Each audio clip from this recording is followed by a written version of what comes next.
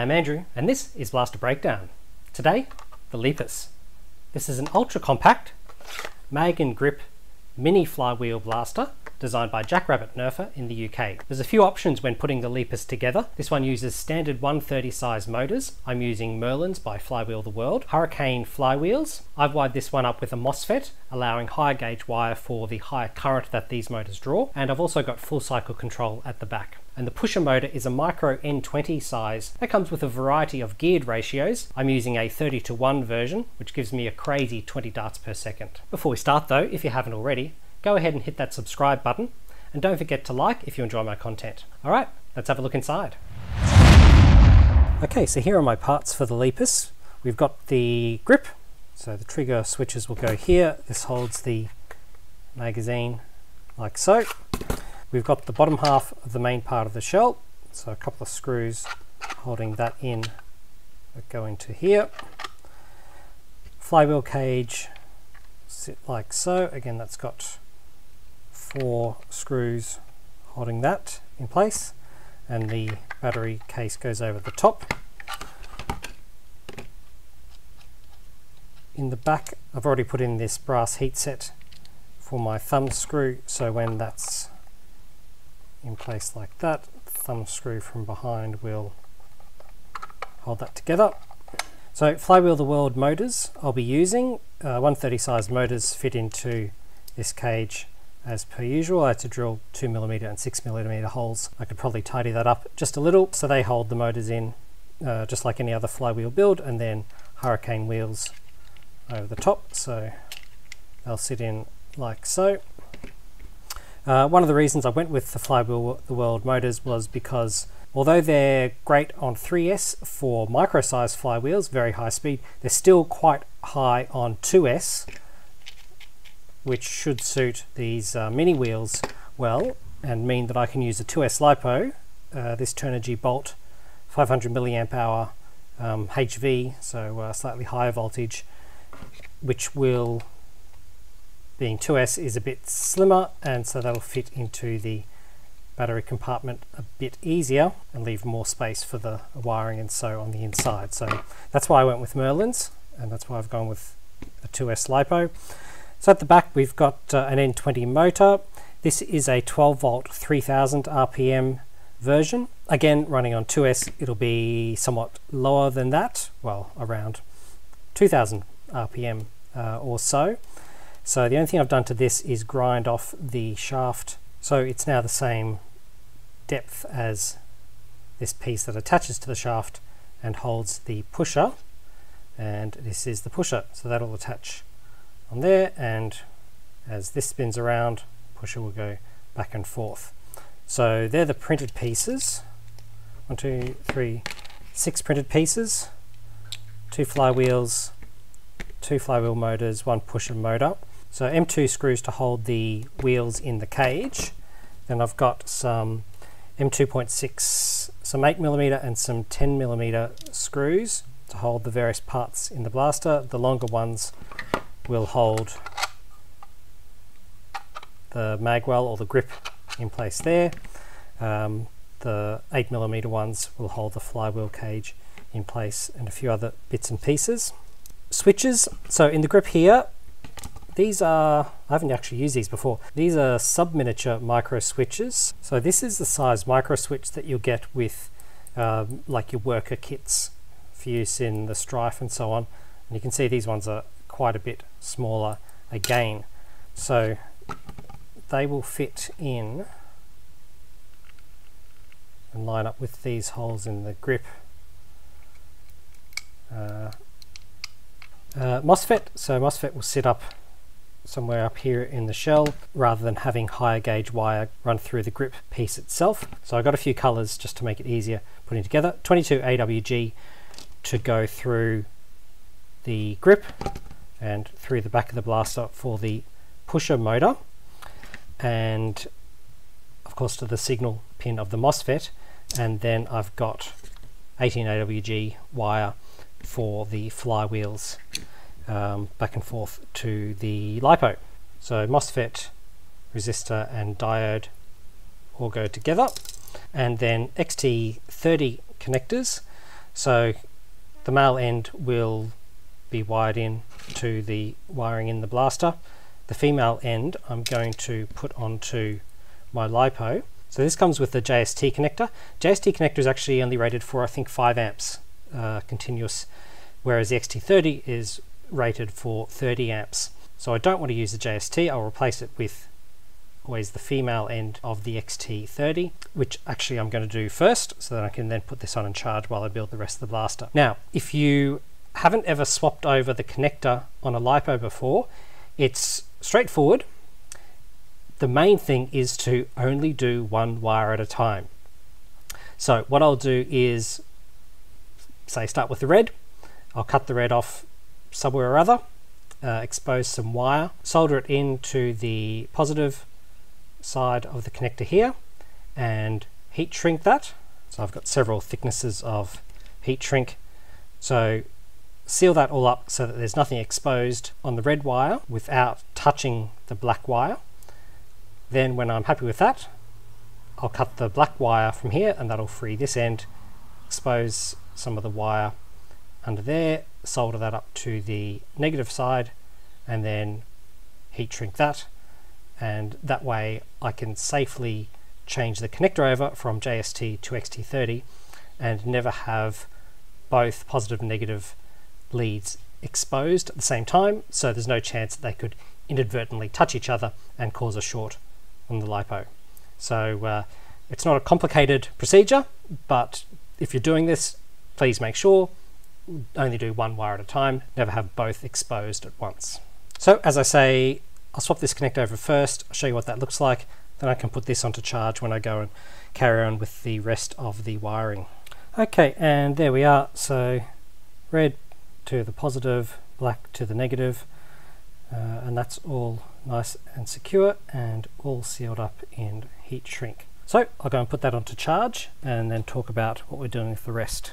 Okay, let's talk about wiring up these switches. So the two teeny ones, the bottom is our rev trigger, of course, and then the upper one is our firing trigger. So the rev trigger will be connected to the battery using a red wire, red to the battery positive. I'll connect that to the normally open terminal, which is in the center, and then the common I will use a orange wire, and that's going to go to the left hand pin of the MOSFET.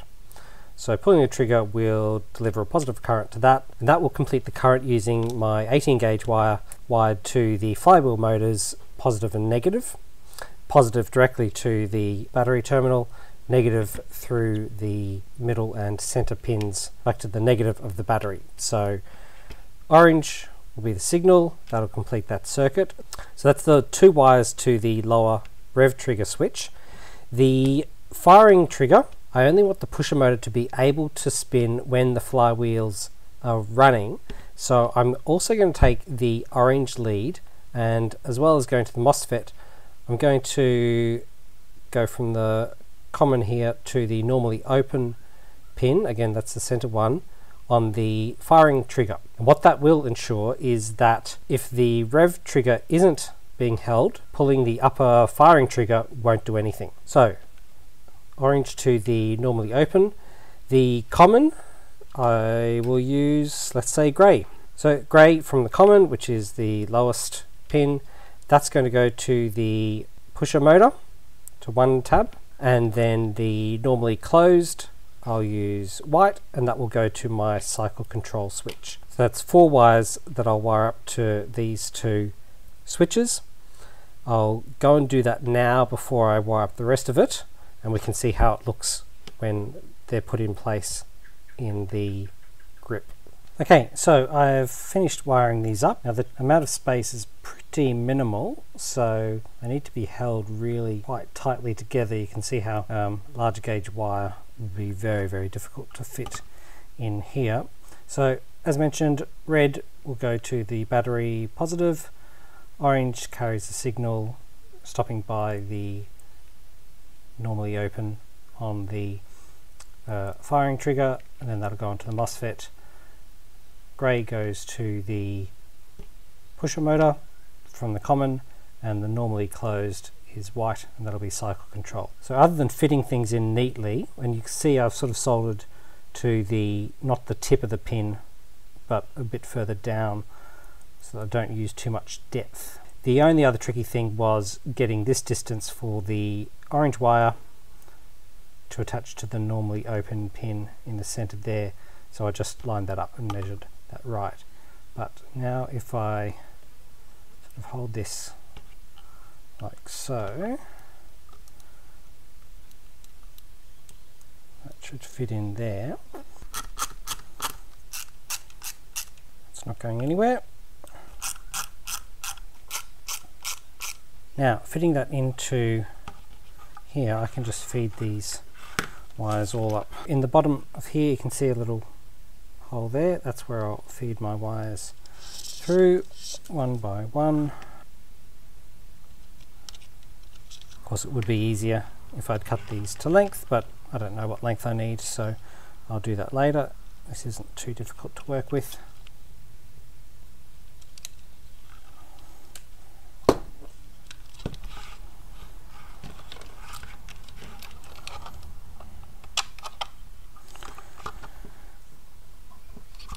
There we are. I don't know if this is hubris, but I'm going to go and stick my screws down through here to hold that in place, on the assumption I'll never need to take it apart again. It's pretty solid. It all moves nicely. Okay, good. Pretty happy with that. Okay, to make this a little easier to work with for now, so red, that's going to go to the battery.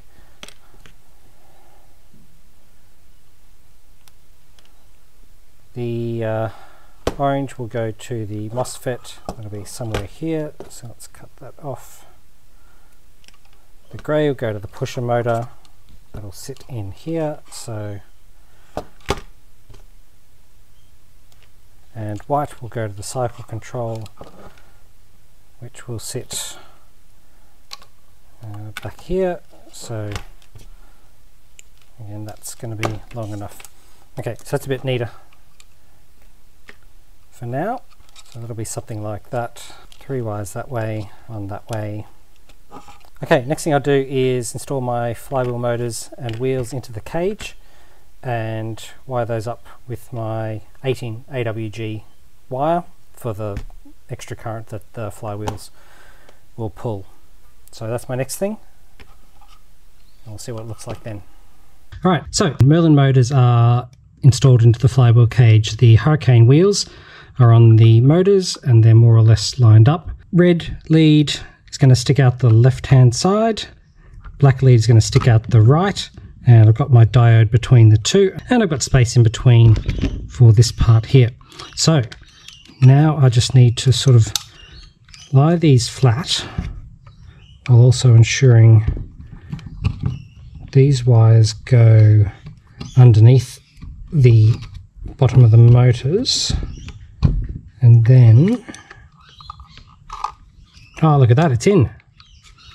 Awesome, so wires are all in the channels correctly. Let's go and screw this down before it moves. So you can see there's clearance from the top of these screws to the wheels. The front ones are great. Oh, it's nice and neat, nice and tight. And all my wires are in the correct channels, that's good. So the next thing I'll do is fit the MOSFET. So remember, the orange wire is the signal that's going to be connected to the left-hand pin, and then this 18 gauge wire from the flywheels will connect to one pin, the second will go to the battery negative. So I'll cut those now and put that in place, and then we can just keep the MOSFET down there in that channel. That'll be nice and out of the way. Okay, so there's my MOSFET all wired up and all covered up in heat shrink, which is good. I can just sort of sit like so. That doesn't need to move now. Okay, let's talk about the pusher motor. Pusher motor, we want to complete a circuit, so positive and negative when this trigger is pulled. So when this trigger is pulled, the grey wire gets a positive charge connected to the positive end of the battery, and then we'll have our black wire connecting to the battery negative. And so hitting the firing trigger will spin the motor, run the pusher, and darts come out the front. Okay, this is coming along well. So I've wired up my pusher motor. What you need to make sure is when the pusher turns, it needs to go clockwise so that the pusher itself moves correctly between these two parts. If it's going anti-clockwise, you can see the pusher will be well off center and whack against the edge of your magazine. So if you get the wires around the wrong way and it's spinning the wrong way, just a matter of switching them over at the base of this pusher motor. I've attached the piece that holds the pusher, and that's just got a screw through, so this needs to spin freely, of course, but then it's fixed in place here. Make sure it doesn't protrude through the thickness of this. Now I can actually show you what this looks like when it's spinning now.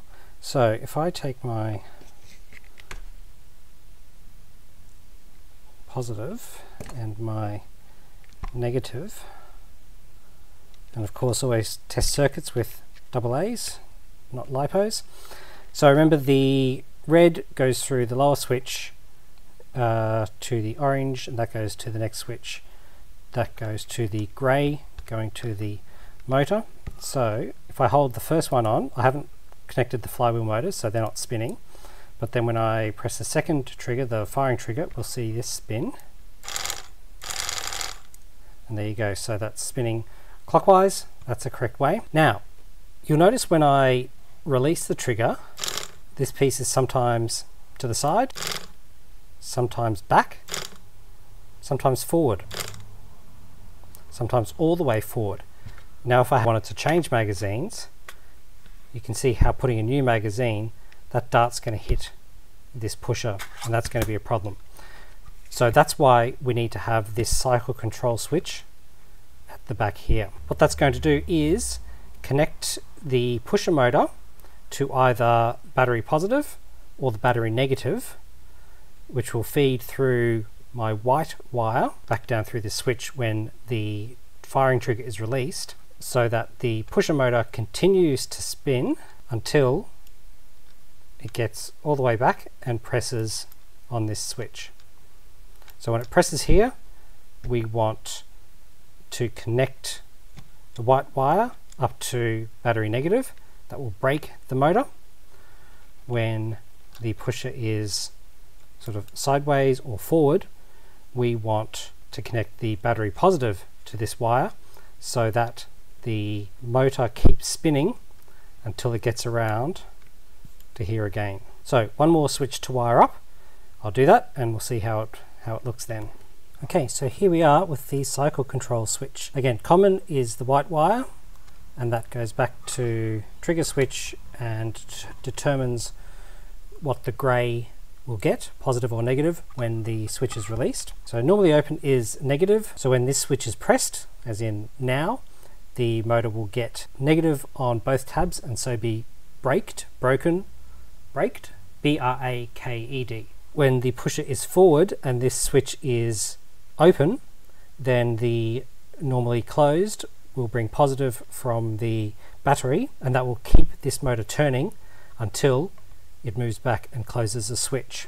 So here's how it looks. So I've got two leads from positive, one going through these switches to the motor, one going through the cycle control to the motor, and negative goes both through the cycle control switch to the white and then grey, but also directly to the motor. So here's how it looks.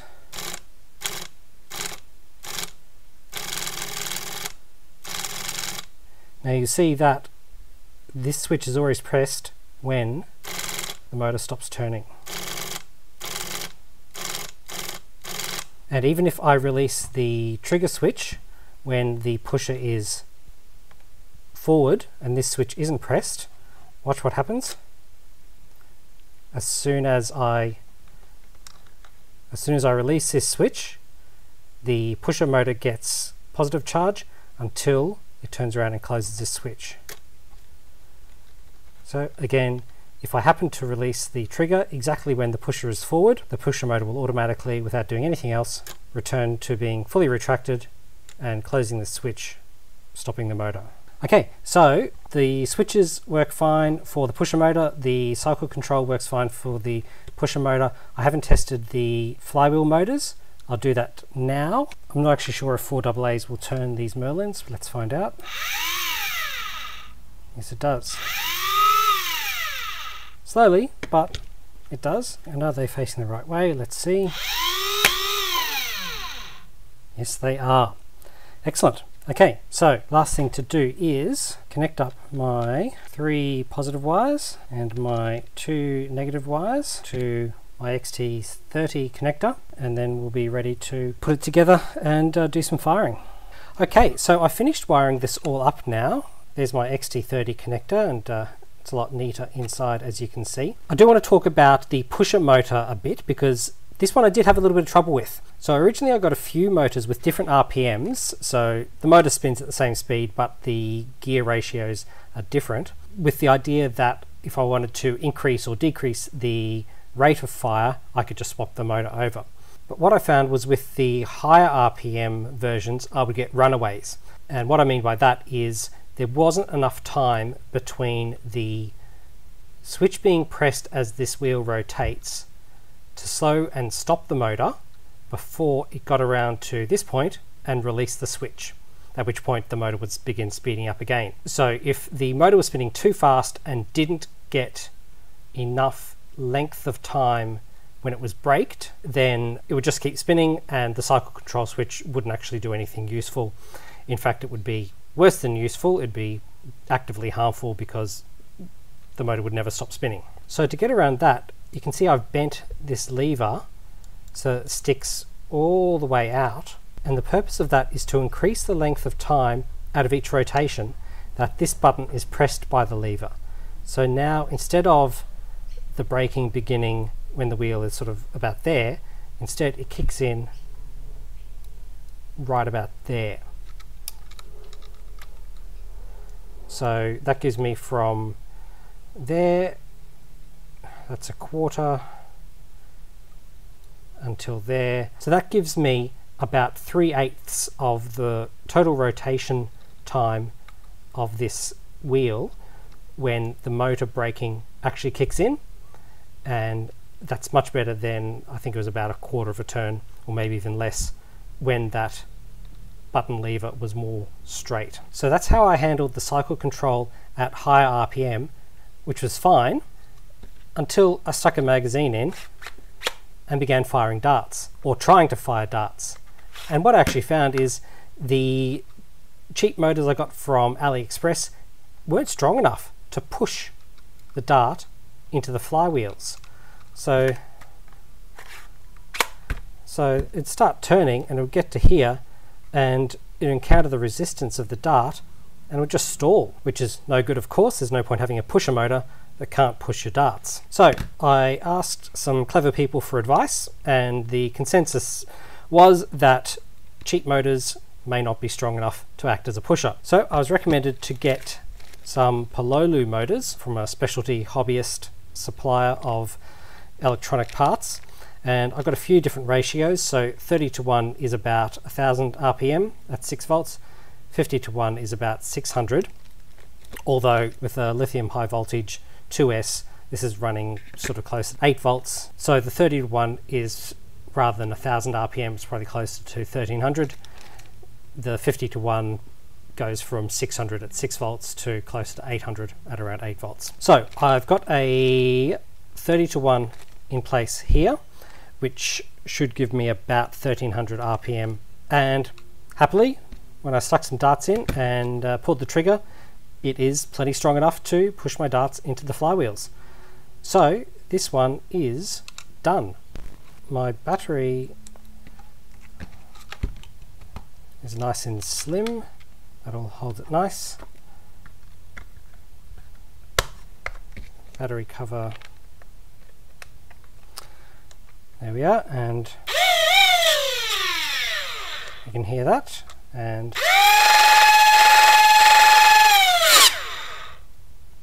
you can hear that spinning. So it's good. Stick some darts in.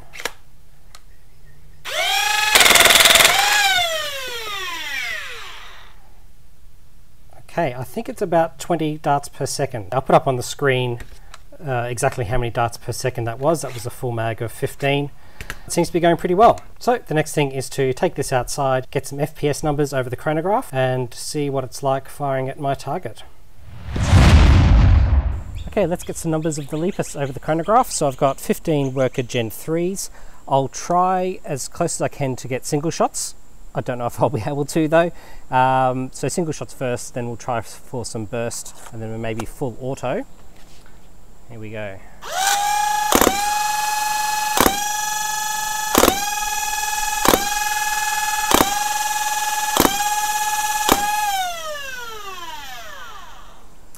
Okay, so min 110, max 135, average 128.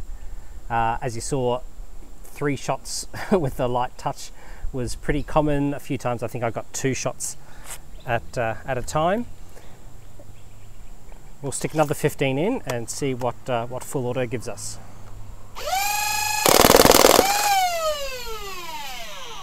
So the first thing to note, 24 shots, it only counted 9 of those 15, so the rate of fire even a bit too fast for the chronograph to record. Looking through the numbers, we've got lows down 104, 106, but most around 120 to 130, which I think is pretty good performance for such a small package. So here we are 50 feet from the target as usual. I've got a couple of mags of worker Gen 3s. To start with, I'll try burst, and then we'll just up my bag for fun, see how we go.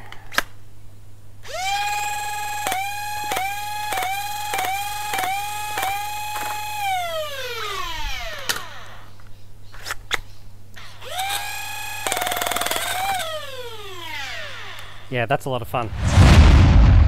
So there you have it. That's the Lepus by Jack Rabbit Nerfer, an ultra compact mag-in grip, fully automatic flywheel blaster. Please leave any questions or comments below, and don't forget to like and subscribe. Thanks for watching. I'll see you next time.